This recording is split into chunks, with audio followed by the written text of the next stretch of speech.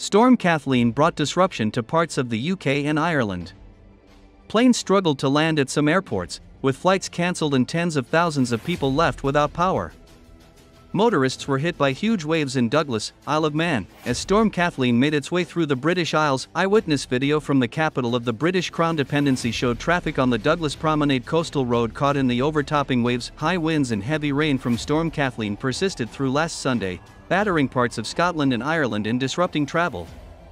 The Scottish Environmental Protection Agency had 18 regional flood alerts and 37 flood warnings in place in Scotland. They have been in force since Saturday. The Met Office has also issued a yellow wind warning from 9 a.m. on Sunday covering parts of the West and Northern Highlands, the Isle of Skye and the Hebrides. A previous warning stretched from the Scottish borders to just south of Stirling.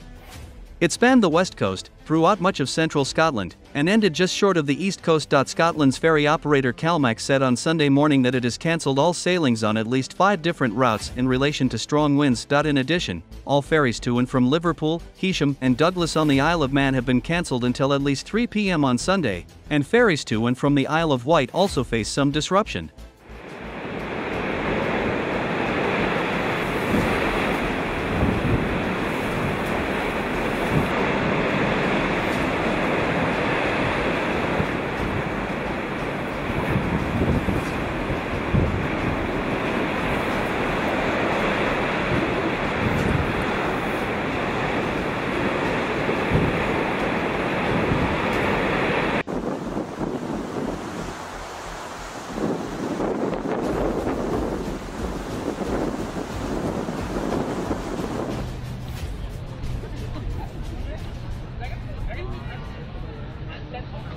Lekker voor de